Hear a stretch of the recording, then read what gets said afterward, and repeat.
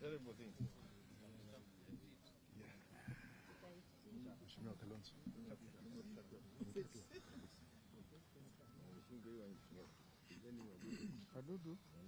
So,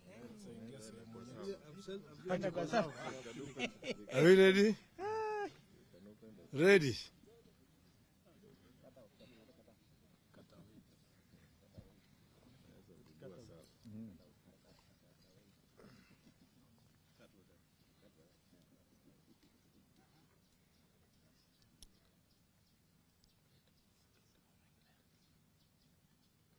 Felix, you give a signal.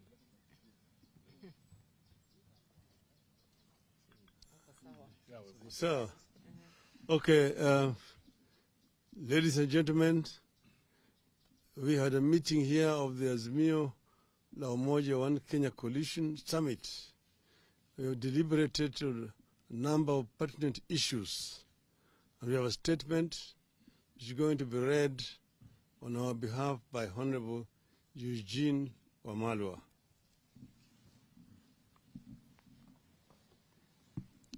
Thank you very much, Your Excellency. Ladies and gentlemen, this is a press statement by Azimio La Umoja One Kenya Coalition Party.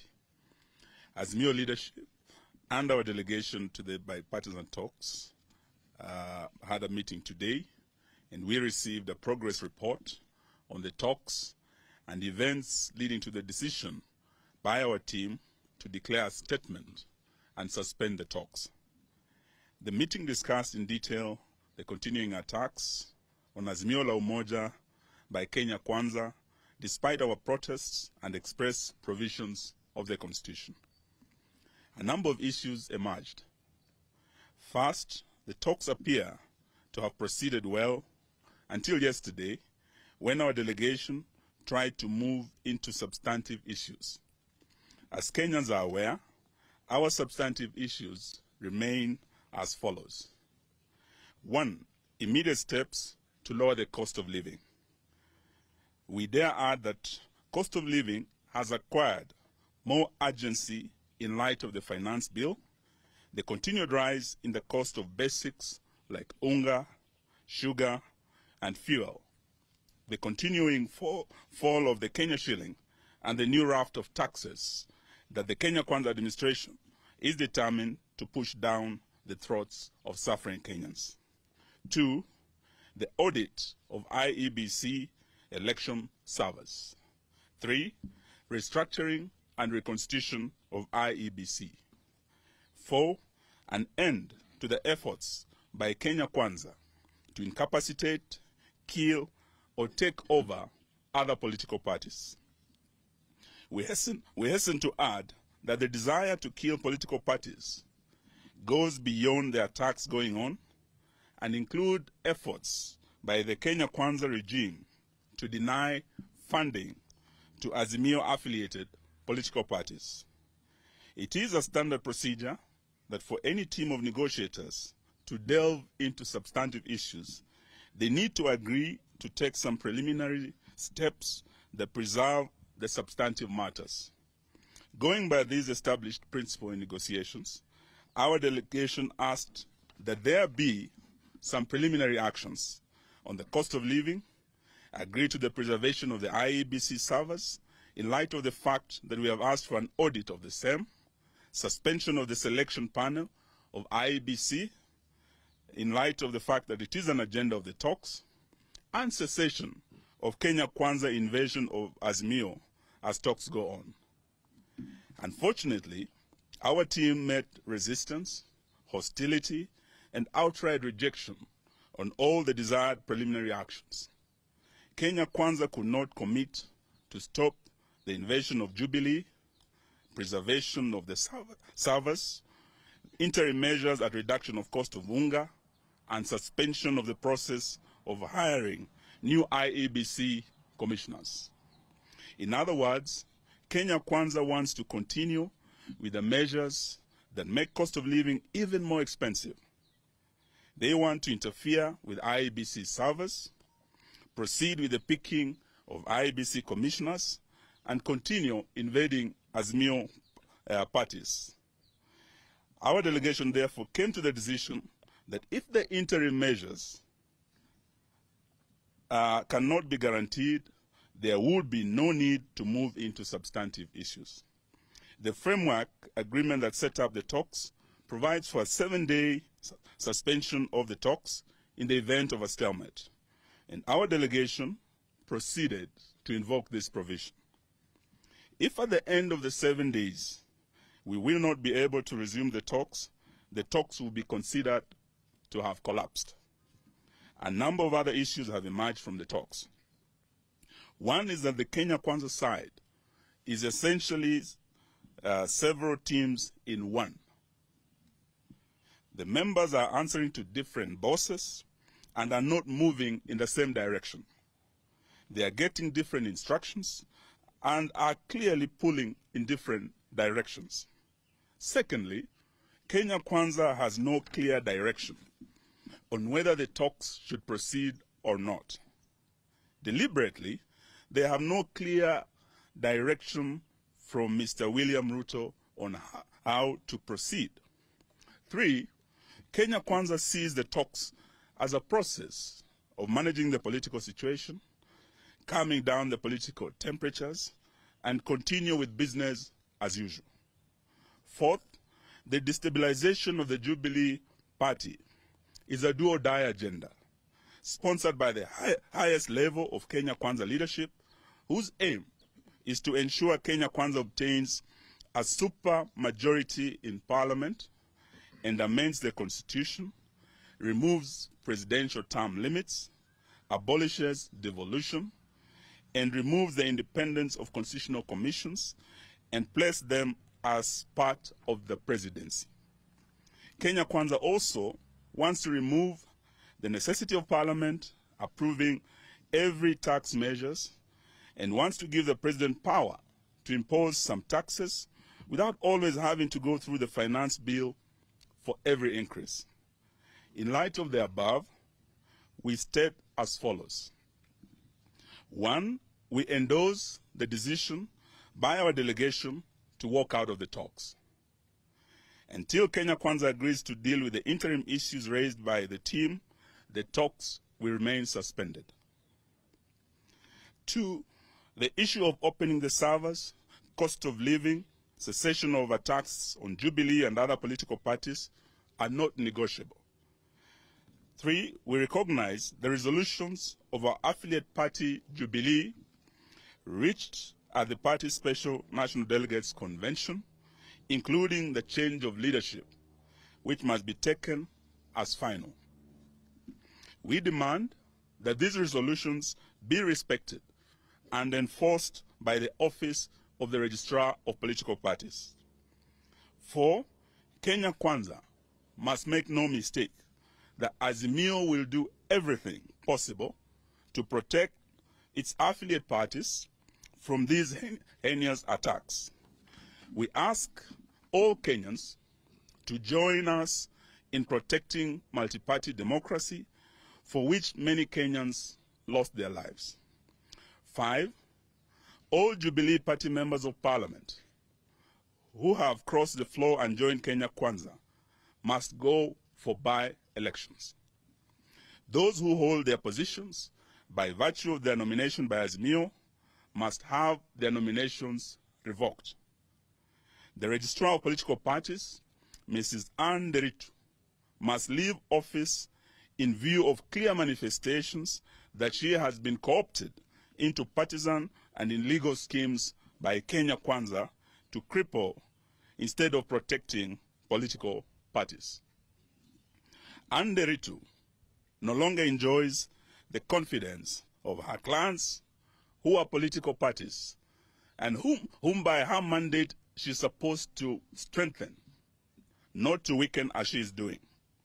The meeting resolved and has given authority to our team in the bipartisan talks to issue a notice of dissolution of the talks in the event that Kenya Kwanza will not publicly accede to the interim measures within 6 days, in line with the provisions of the framework agreement.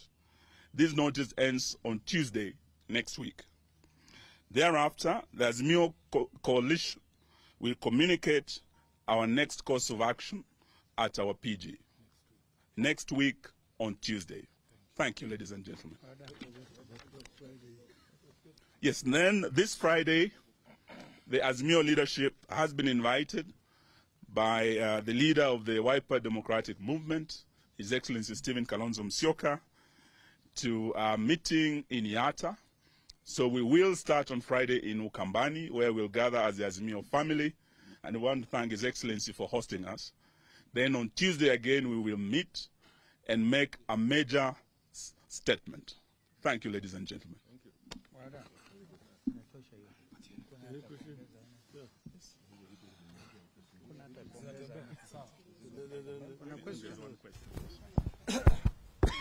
Thank you so much.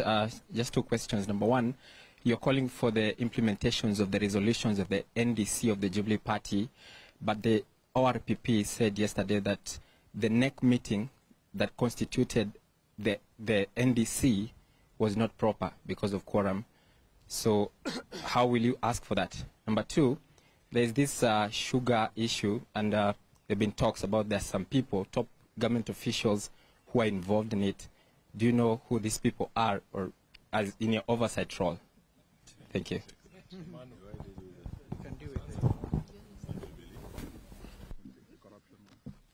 Thank you. I think it is important to let the public know that the special delegates, special national delegates conference that we had at Gong Race Course on Monday, the 22nd, was convened by the party leader, His Excellency Uhuru Kenyatta.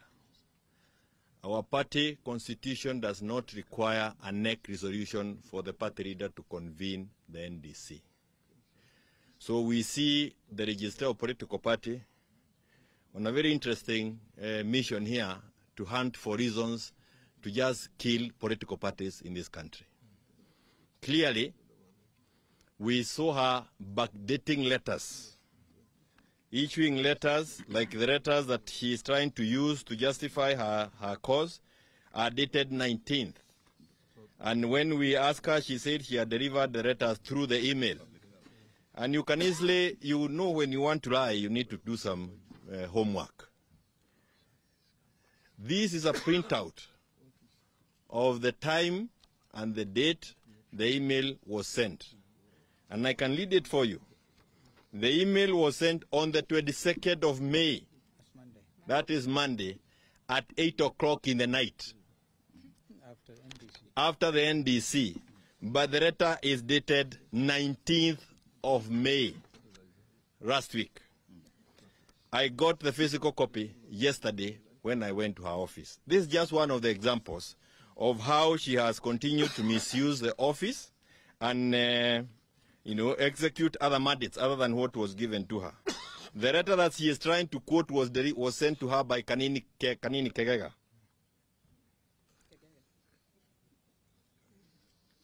And Kanini has is a stranger to the whole of this thing as an acting SG.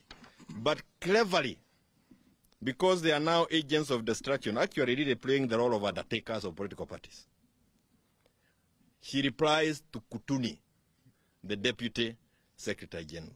So she is the one trying to sanitize this invasion to political parties. And I agree and want to say that if we do not rise up as Kenyans, this may be the end of even new people having to cover an alternative view to that of a government. It took the rights of people for you to be there listening to us as a voice of the voiceless. Remind them the court stayed. And again, the court stayed any attempt to stop the NDC, and the order was served on the registrar in good time. By the way, the order was served on her physically before she even acted on the letters that she is purporting to do. Falsifying government documents is a criminal offense.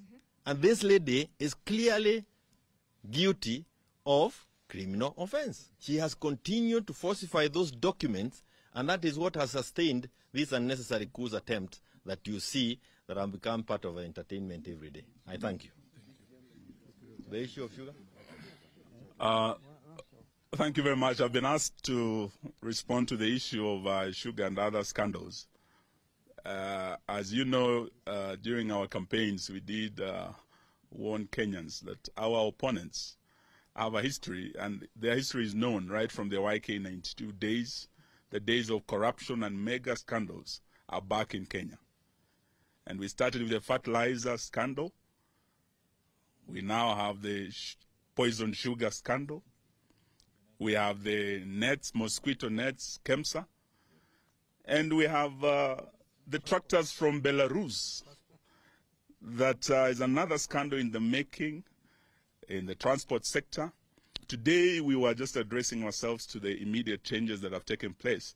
But on Tuesday, we will be addressing matters, corruption substantively, and also attempts by Kenya Kwanza to kill political parties.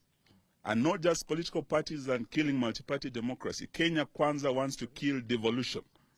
As we speak, I heard Governor Kahiga of Nyeri saying on Friday, he'll be shutting down. Where is this money going? So this is a matter that we'll be addressing substantively on Tuesday. For today, we wanted to focus on the changes that have taken place, and the talks remain suspended until Tuesday when we make a further statement. Thank you very much. Yes, and also we want to say this to the Kenya Kwanza regime. They have to stop this politics of intimidation. They have started targeting and arresting Azimio supporters. We had the young man Gaucho, the one that my successor at the Ministry of Defense said he's such a lowly bastard who should not be seen with great leaders. And it was a shame for President Uhuru to work with a chokora like Gaucho. But these are the real hustlers who are taken for a ride by the hustlers in State House, who cannot now work with them. And today, Gaucho, as we speak, was arrested after he made a statement at the Jubilee NDC. From yesterday, he's been in custody. As we live here, we want to follow up to ensure he's released today. Maina Njenga, just because he came out to support Raila Odinga, he went all the way to Njambini. They tried to arrest him. And from yesterday, they have arrested him as we speak. He's in Nakuru today trying to get back his freedom. We want to say no to intimidation and police harassment. They said they will not criminalize the justice criminal system. That's exactly what they're doing. And we want to urge our police to stop being misused by the Kenya Kwanza regime. Asanteni sana. Thank you.